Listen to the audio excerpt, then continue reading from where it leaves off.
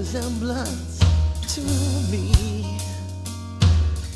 Wisdom takes from the other wall, not so indiscreet, deceived by the illusion of youthful sanctity, to crying naked in the bed of confusion, a shivering mass of insecurity.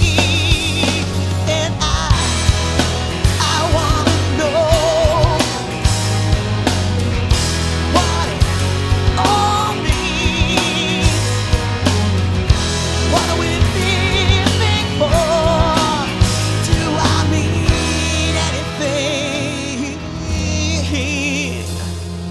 'Cause I still have dreams.